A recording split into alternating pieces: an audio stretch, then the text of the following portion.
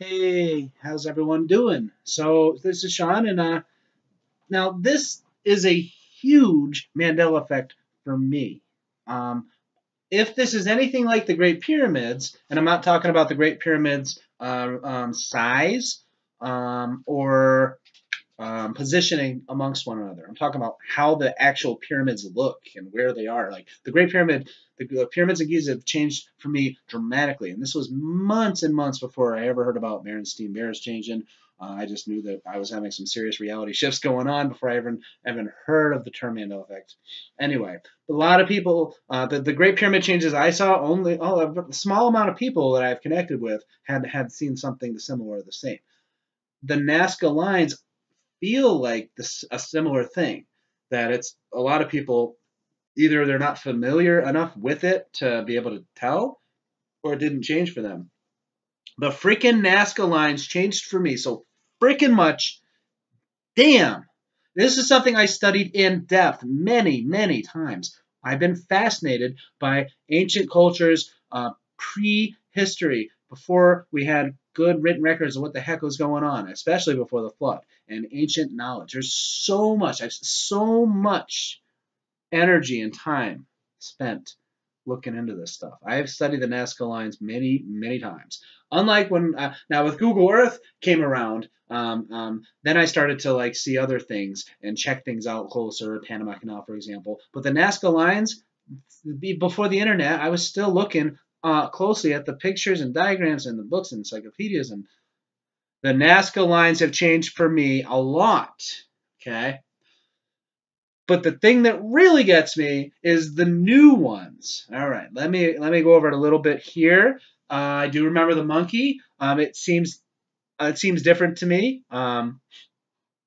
It's just I'm not going to get into the exact details in this video, but the monkey, I definitely remember the monkey, but he seems different. The way his hands are, just yeah, the tail looks good. The hands look off.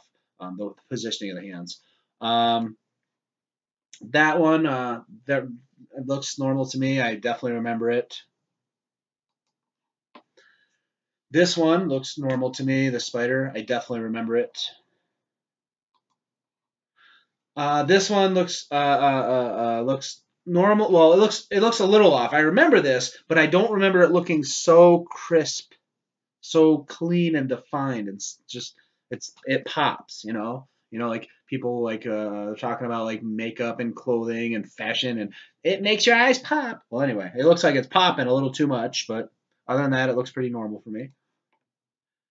This dude, I remember something. I remember seeing something like this guy, but not this guy holding this thing here. This is a new picture for me.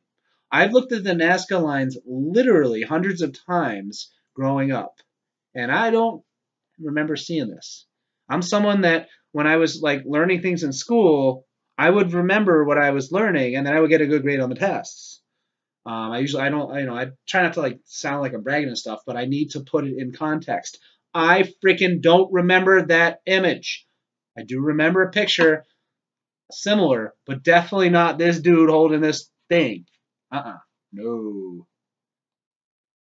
I do remember this. Yes, the like astronaut, like waving type of thing carved into the rock. I do remember that. And that looks very much. It looks actually a little more worn down. I don't remember being quite as worn down, but very similar to what I remember, or the same, because human memory is not perfect, and we all know this.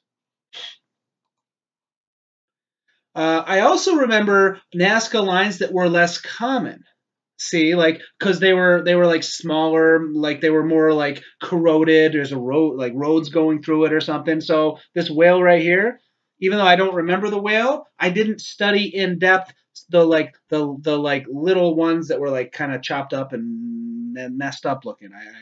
I went through them, but I really focused on the standalone images that were not like compromised. So anyway, so there is like partial ones and stuff that so that to me like fits and it's okay. However, this what I'm about to show you is the reason I'm making this video and the reason that made me realize, holy crap, what's going on? What the hell is that? Sean, it's a chicken, I think. Kind of looks like a chicken to me. What the hell is that? That I saw. I was looking at the Nazca lines, just doing some research about a month ago, and I see this image. Now, I could say it blew my mind, but my mind already got blown years prior, experiencing reality shifts. So instead, I was like, boom, that is definitely a change for me. There's no freaking way in God's good earth I would have freaking missed this weird bird thing with the big feet. No way. No way. Five phalanges on one appendage, four phalanges on the other appendage. Phalange, fingers and toes. I don't know what the hell those things are, so they're phalanges. But anyway, yes. Look at that. Has anyone seen this before? Let me repeat. Has anyone seen this before? Because I sure as hell haven't.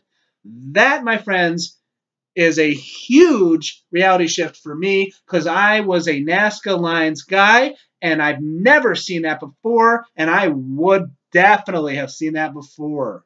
You look up Nazca lines. This is one of the more common ones you're going to bump into. What the hell is that? And I don't remember this, but this is in that category of like the smaller, less known ones. This dinosaur here, but this chicken right here, holy crap! So that's my Nazca lines Mandela effect.